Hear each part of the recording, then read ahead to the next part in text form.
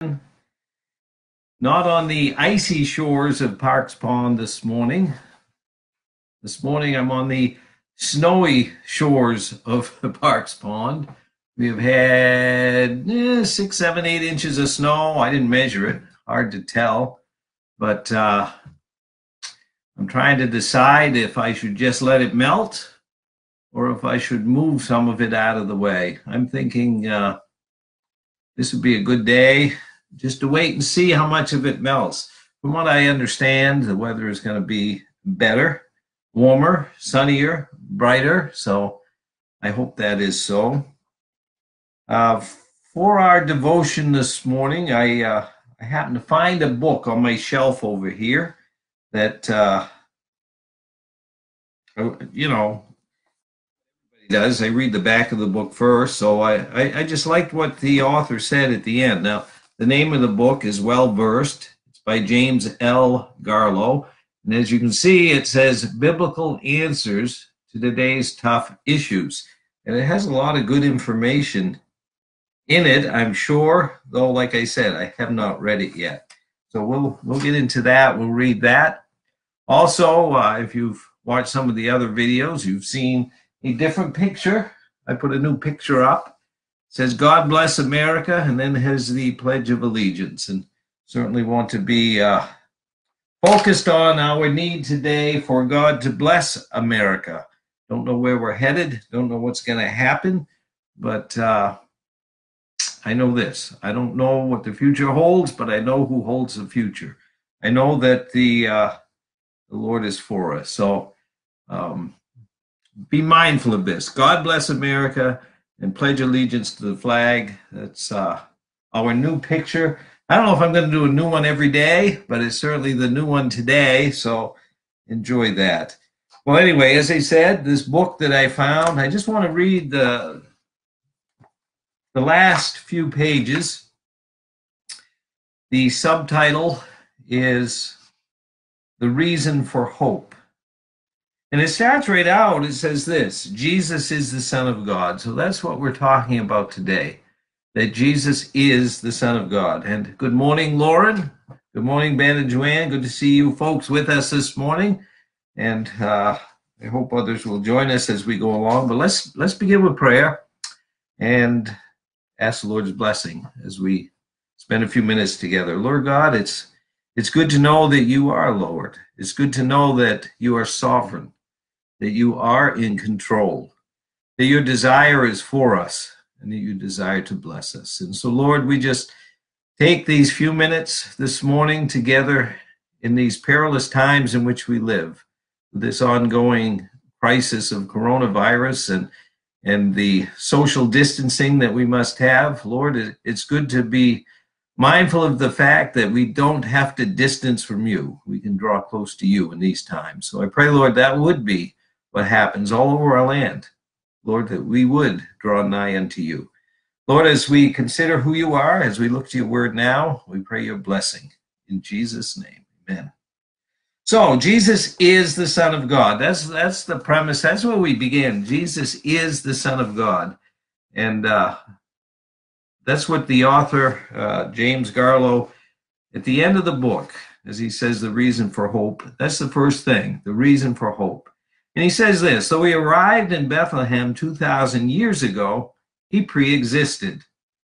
He always existed as the second member of the Trinity, Father, Son, and Holy Spirit. He did not have to be created. He always is, present tense. He is always. So that's the first point, eternally existing. And although we did not see him in human flesh till the Bethlehem manger, he did appear on earth numerous times in what are called Christophanies, or Christ appearances. Sometimes the reader does not immediately recognize him because of ambiguity or euphemisms, phrases such as the angel of the Lord, but he was in the Old Testament. He's all through the Old Testament. In fact, it's all about him. Now, when Joshua encountered the imposing man with the sword drawn in Joshua 5:13-15, Joshua was understandably shaken. He, Joshua, was a successful general, the leader of about 2 million people. He was a man's man, not easily intimidated. Joshua asked a most practical question. Are you for us or our enemies?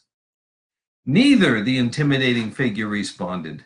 I am the commander of the army of the Lord. Translate that, I did not come here to take sides, I came here to take over. Who was this one? This was the pre-incarnate Jesus Christ. A modern day paraphrase of that passage would read, Lord, are you a Democrat or a Republican? Neither. I am in charge of everything, including political parties. So what does this mean? Does that mean, first bullet point in answering what does this mean? Does that mean this book is about a theocracy? No. We are in a constitutional republic and would like it to stay that way, or maybe return to that. Second bullet point, what does this mean? Does it mean that I am a dominionist? No, the dominion, I believe, is found in Genesis 1:26, where God gave to humanity dominion or stewardship over his earth. Does that mean I want to force my views on others? No. I want the presentation of biblical truth to be so convicting and so compelling that people want to embrace it. Does it mean that I am trying to politically outmaneuver or outvote the opposition? No. I want the opposition to understand heartfelt truths that cause them to want to live for Jesus in every aspect of their lives, including the voting booth. Does it mean that I am pushing a particular eschatology? No, it simply means that I believe Jesus is king and I am part of his kingdom. Now, Joshua was not the only one who encountered this pre-existent Jesus. Gideon came face to face with him in Judges 6:21. And Gideon, also a skilled military leader, was so terrified that the Lord had to assure him that he was not going to die. Manoah, he also in Judges 13:19-21 encountered the one as well. And flames shot out of the sacrifice he had brought, causing him to cry out, we are doomed to die. We have seen God. Well, then Jesus arrived on earth, born of a woman overshadowed by God himself. By age 12, he was able to exceed the understanding of the PhDs gathered in the temple. Think about that. 12 years old. You know, for the kids who are watching, who see this, I want you to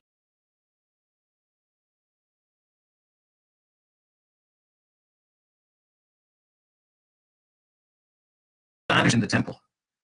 You're smarter than they are. And that's what he was able to do. So he was able to exceed the understanding of the PhDs gathered in the temple, the smart people of his day. And when he was called when he called rough, tough fishermen, James and John, known as the sons of thunder, due to their rowdy ways, they dropped their nets and followed him. When he called the highly successful owners of a fishing company, Peter and Andrew, to dump nets, boats, and profits, they left it all and began following him. What kind of man is this? He is no wimp. He is no milquetoast. He is a man's man. He told brawny, leathered outdoor workers to leave their operation, and they did. Then came the miracles. First, he controlled time. He stopped it, reversed it, and elongated it, performing miracles of healing and even resurrection of the dead. Then he altered molecules and atoms.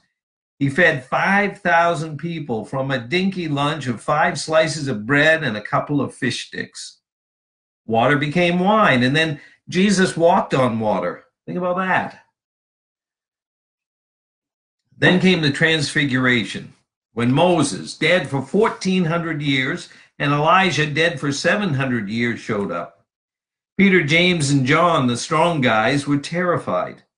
They fell down on their faces. Peter started babbling, not even knowing what he was saying. This is some Jesus.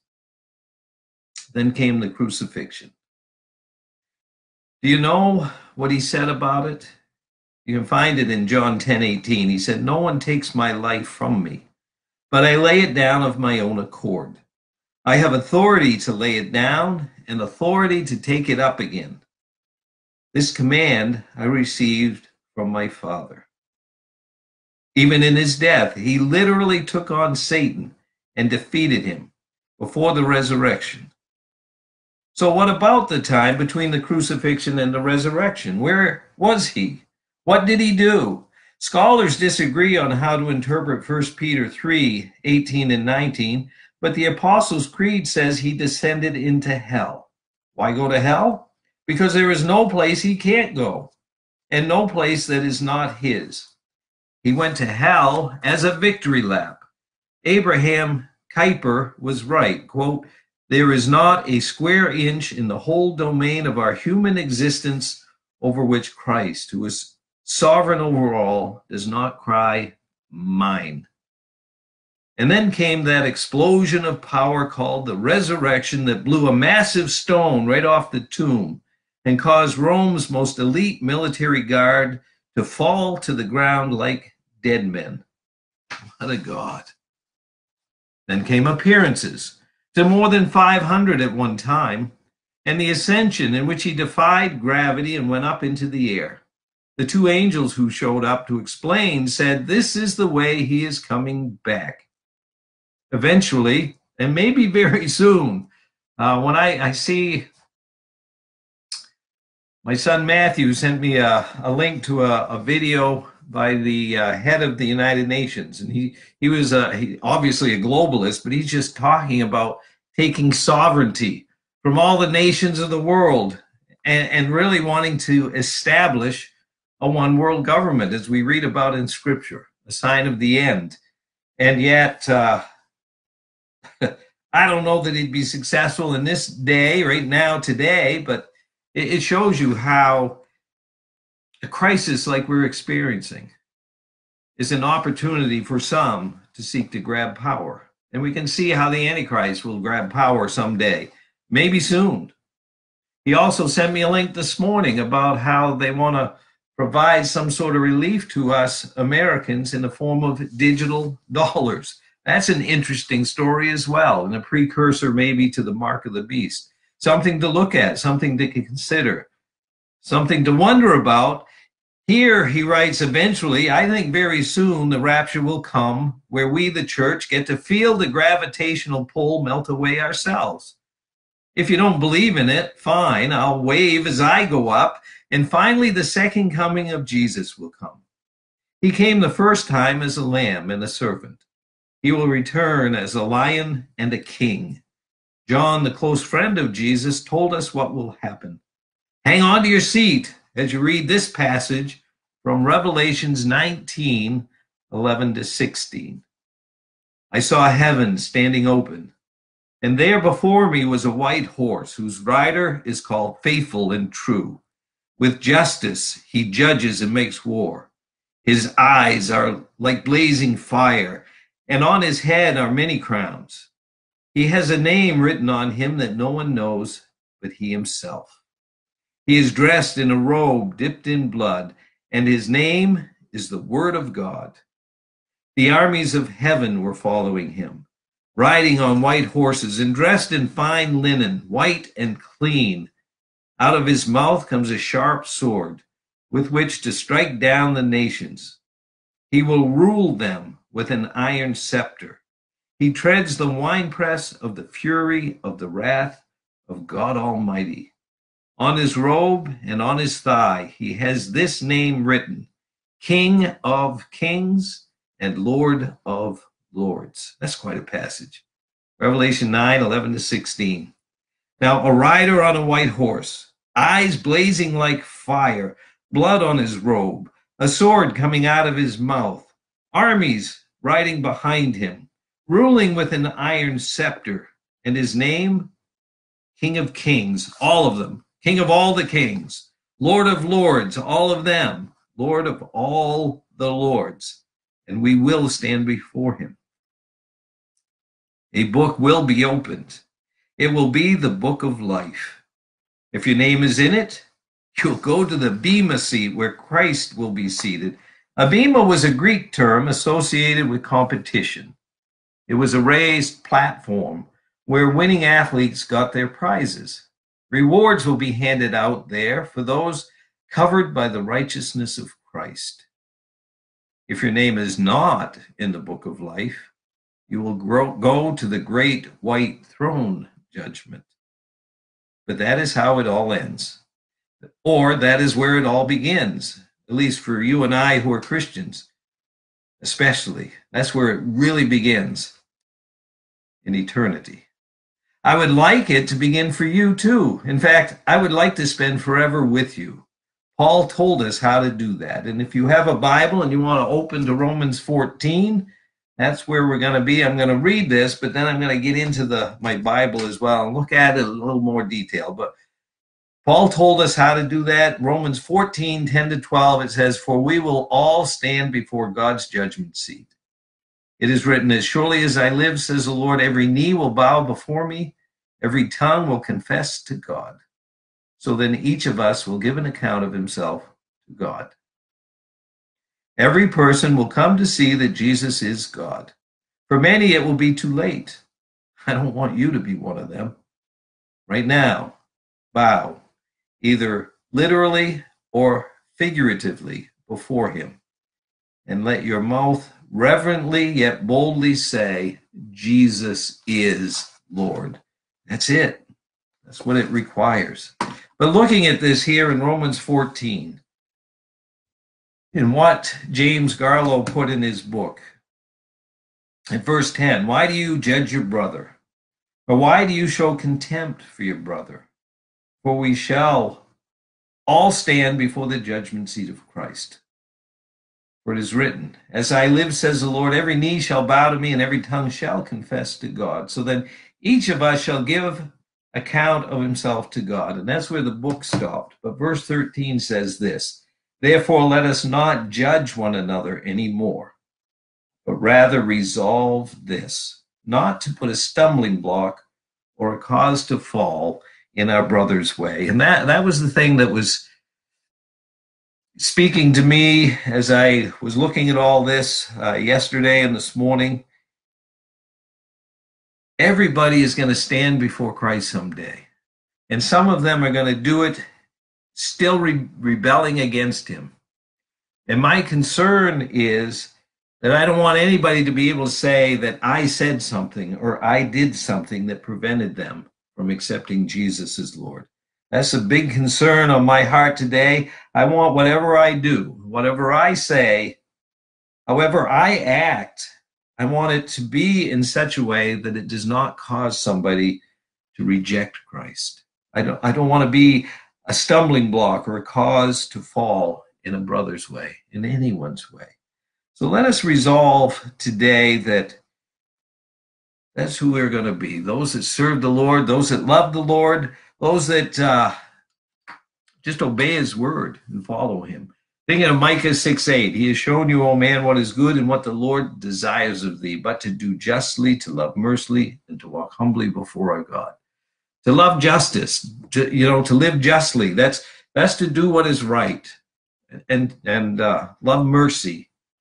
To be merciful to others, even as God has been merciful to us. And then to be humble, to walk humbly before our God. It's a good thing to consider today. And so, brothers and sisters, may God bless your day today. Don't know where we'll be or what we'll be discussing tomorrow, but I hope this has encouraged you, and I hope you will ponder what God is saying to you today. May the Lord bless your day. Until tomorrow, God bless you.